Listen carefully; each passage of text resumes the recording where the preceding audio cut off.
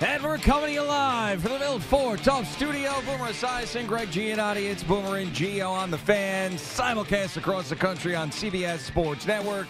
And wherever you are in the free Odyssey app, good Thursday morning. Yankees continue to roll. The Mets do win the series against the Twins, of course, but lose yesterday. It is August 1st. We've got the Hall of Fame game. We've got more training camp stuff. Rob Saleh, Aaron Rodgers not on the same page, and Brian Cashman here on the radio station asking Brandon Tierney to pee into a cup and get drug tested for his takes on the Yankees. It never stops here at WFAN. No matter what month, what day, we roll around here. Good morning, Boomer. How are you? Yeah, there's a lot of drama around here. We're like the women's gymnastic team. Oh, my God. I mean, everybody's sniping at each other, and I'm like, man, we should be proud. We all should be proud. Well, it's just the one Michaela Skinner who did one YouTube video that she pulled down and apologized for. And she said, I guess she said some things about the team, saying that they're outside of Simone Biles, they're lazy and don't have it. I mean, she was very supportive of Simone. I mean, how could you not be? Yeah, right. But I mean, like, yeah, but then everybody has to pile on. Everybody's got to jump in, and then the girls who did win the gold medal end up having to react to everybody else jumping in. Well, it gave them extra motivation, I feel like. I feel like she was a catalyst to get them going, you know, so it was great. But yeah, we always have drama around here, much like the women's gymnastics team. Did Brandon Tierney tell Brian Cashman that he didn't have the right to rebuild the Yankees? I was hoping that he would, but they did not say that. And that would have been a tough thing to say. Like if Brian Cashman comes on as a guest, you know, with the Yankees playing so well, and BT's like, you don't have the right to rebuild the Yankees in the way that they need to be rebuilt. So no, he didn't do that. Yeah. But he did say, and the thing that got Brian Cashman, I'm sure that Jerry will have it at 6:25.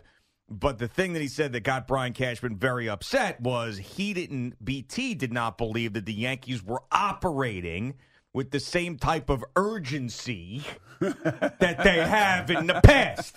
Urgency. They added Juan Soto before the season started. Yeah. They got three guys making over $30 million a year. Yeah, I mean it's a lot of urgency. And that was Brian Cashman's answer. Now, BT said, well, why'd you wait for Gallo to get rid of him? Why'd you wait to get rid of Hicks? You know, all of these things.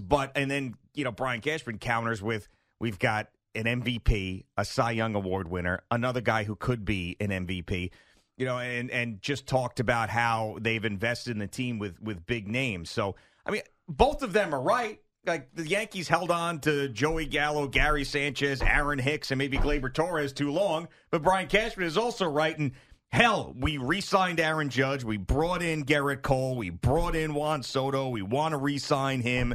We signed Carlos Rodon, even though he stinks for the most part. But we gave him a ton of money. You know, so they're both right. But it's really, it's just how you see yeah, it. Exactly. It's like anything else. I mean, yeah. And the other interesting thing, yeah, is, you know, that David Sampson now. This is a former president of baseball operations, I guess. Yeah, he is a Stugatz buddy, actually. All and right. the last time that Stugatz, not this past week, but last year when Stugatz was in here, David Sampson came on the show because I guess he's a big, he fires a lot of, you know, fastballs and missiles, yeah, well, out here into you the go. world. Well, I mean, like, you know, a missile firer. He hates. I don't know him from Adam, but everything I read when he does something like what he did yesterday, I get the sense that he hates Derek Jeter. That he can't stand Derek Jeter. I don't know if I guess they work together down there at the Marlins. Or maybe David Sampson lost his job because of Derek Jeter. Maybe that's what it is. I don't know what it is, but he hates Derek Jeter. I mean, whatever, with a passion. At least that's how I feel when I read what he says. And, of course, he is throwing cold water all over the Jazz Chisholm signing for the Yankees or trade for the Yankees. And we're watching, and what we have seen is a guy that's been the Energizer Bunny since he's gotten here. Yeah. Which is exactly what the Yankees needed. They needed something to shake up the team, somebody to come in and be a little bit, I'd like to say pea and vinegar. You know what I'm saying? That's what he is. Sure. You know, and I'm using when I say pea, I say the letter. Yeah, right. Of course. Yes. So a lot of pea talk this morning. Pea in a cup, pea and vinegar. Whatever. But I do think that, and that's a hot take. and that's a guy who's no longer in baseball, as far as I know. Right. And maybe, this is his way of getting back to people. And by the way, Chisholm wasn't there when he was there. He wasn't? It didn't line up? No, I think Chisholm came a year after Sampson left. Okay. So I don't know necessarily. I'm assuming he still follows the Marlins and still, is very much understanding of the way that organization is running. But why would you just throw complete cold water on that when, in fact, these first 4 or 5 games, he's been perfect. He's been the perfect fit for them. Yeah, I mean, he has been, I think, probably, think about it. Let's say the shoe was on the other foot and, we're watching a Mets team that's having, let's pretend, I'm not saying they're having a bad year now. Let's say we're watching one of these bad years that the Mets have had in the past, and they trade away a guy who was underachieving and then goes to a winning team and starts playing well. We would probably be saying, just wait. You're getting a little burst out of him, but just wait. He's not the greatest thing since sliced bread. You got to see over an extended period of time. I mean, maybe that's what he's got more experience in watching him and knowing him. But how about this, though? How about having a guy that probably has a very, very, I would say, positive feeling about himself, Chisholm, the athlete, probably thinks of himself maybe better than some people see him. Yeah. And that's fine because you want confidence. You want attitude. You want expectations from the athlete himself, which I kind of feel like he has. It's a very small sample size, but I feel like there's an energy about him that could be a little bit off-putting. I could understand that if he were the main guy on a team. Well, also, when he comes here, he's not the main guy on the team. He's not even close to being the main guy on the team. That's what I'm saying. So this may be the best situation for him to flourish. Exactly. And I think that's what it is. It's what the Yankees needed at this time. They needed a guy with a little bit of red ass, a chip on his shoulder. Someone's going to shake things up. And that's what he's done. And shaking things up, man. And he's getting along great with everybody. He's provided that energy, something we talk about with the Yankees and running the bases and stolen bases, and how they never do that. And he's a guy that is a problem when he gets on the base path. So it's worked out great so far. But when we're talking about the postseason and the Yankees, this is what it's going to come down to. Is Aaron Judge going to be Aaron Judge? Is Giancarlo Stanton going to be flailing at sliders down and away? Is Jazz Chisholm going to be a problem in the clubhouse and throwing his glove down in the dugout and turning into the guy that the Marlins saw? I mean, that's really what the Yankees season is about. Is Juan Soto going to have a postseason like he had with the Nationals, or is he going to disappear? That's really what it's about at this point. Now that they've righted the ship, it's can this Yankee team look like this, like they have for the last 5 games in the playoffs? 100%. And like I've always told you, right now, what are the Yankees doing? What are they doing right now? Peaking too early? No. Oh, I thought no. I mean, listen. No, first of all, you love a peak too early spot. No, yeah, but no, it's not a peak. No, it's not a peak too early. They came out of their malaise, and now they are what? Stabilized, winning. Oh, okay, yeah. And what is winning? Oh, winning's the deodorant of champions. Well, there you go. Right. And when you win, everybody gets along, everybody's happy, everybody is smiling, as opposed to going through the grind like they have the last 6 weeks. Right. So the Yankees also got off the road with dead carcasses to disaster. Right. And now they're winning, which is the deodorant of champions. Right. So It's all coming together for us. So, you have to understand where I'm coming from and understand how I see these things. Yeah, you know what I do.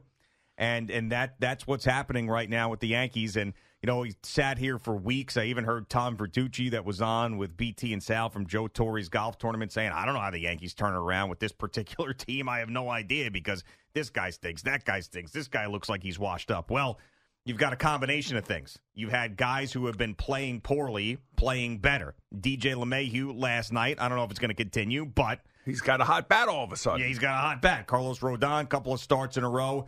Very good. Then you add Chisholm, who comes in, and he's been a revelation for them. Giancarlo Stanton has come back. He hasn't been hitting a ton of home runs, but he hasn't been striking out a lot either. So, I mean, they're getting back to who they can be.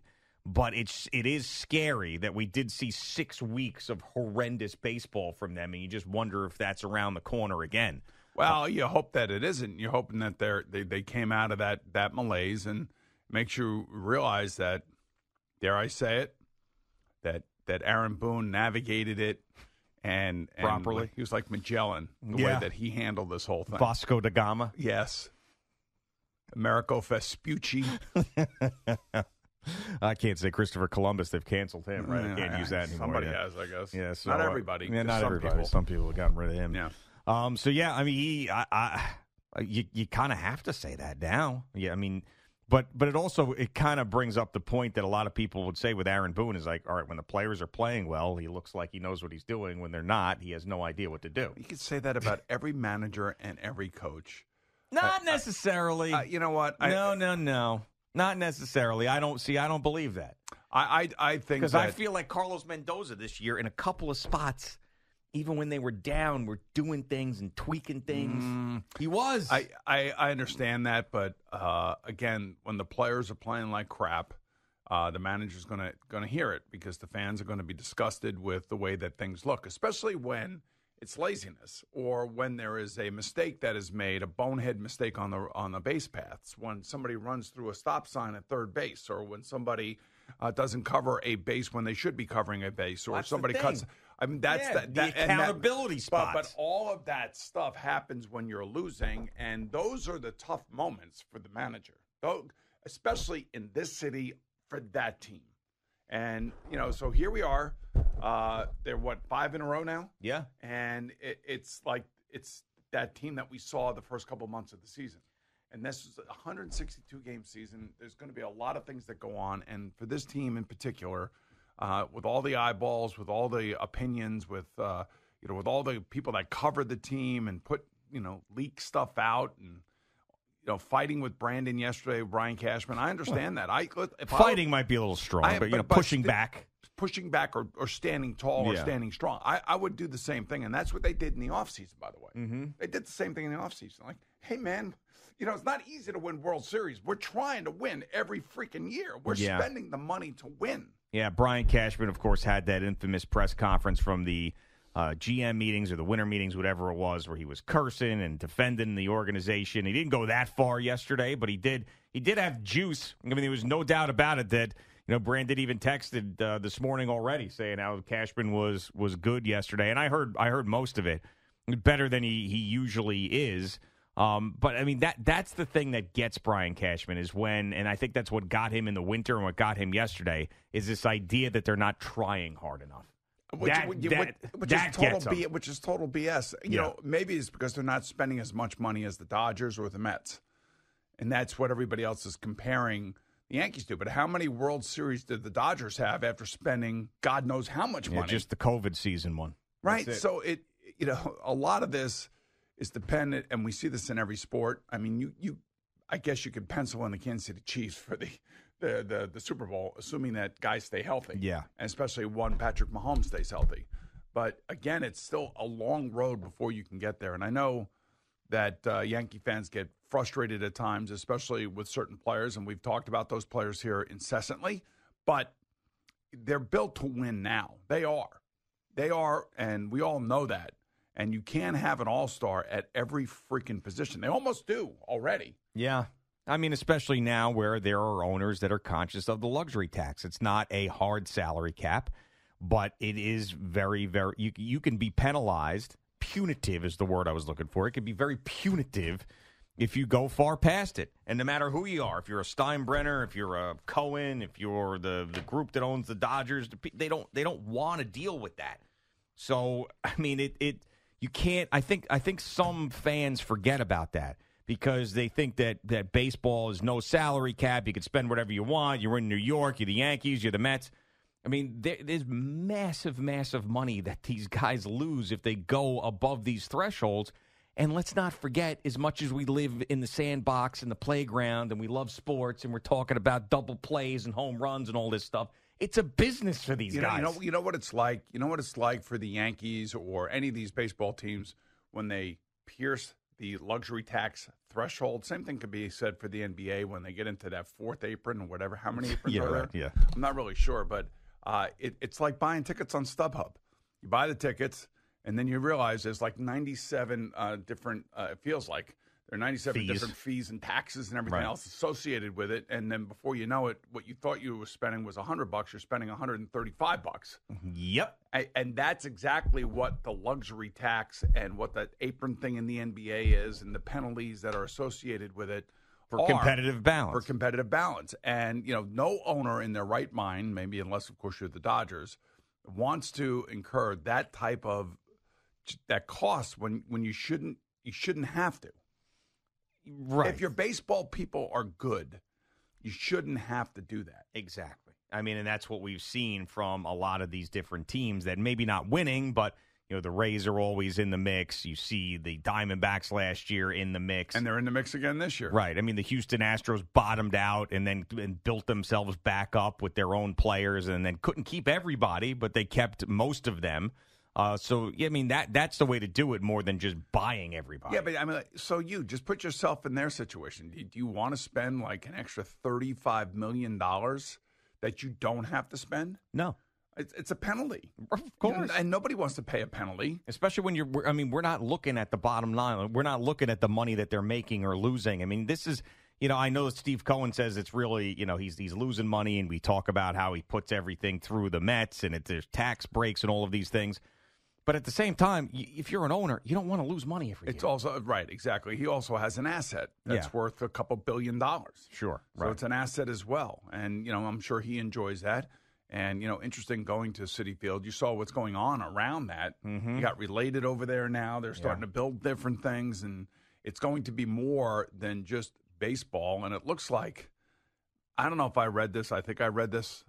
It sounds like that Sands Casino is coming to Nassau County. See, I don't know yet. I thought it was going to be still another year or so before they decided that. All right, so that means, you're saying that they got one of the downstate licenses? I don't know. That would have been big news. I thought I read that, but I'm just if they do, that means there's 2 downstate licenses still available, and who's getting those? Yeah. All right. Well, that is a huge and that deal. is huge for Steve Cohen and the Mets. Yep. And that's the one I actually, of all of them, that's the one I like the best. Well, that's because you don't live there. The people that live there don't like it. Damn right I don't live there. Right, exactly. People in that sounds area. Great, man. You slap a casino next to Citi Field and restaurants and hotels, man, I'm in.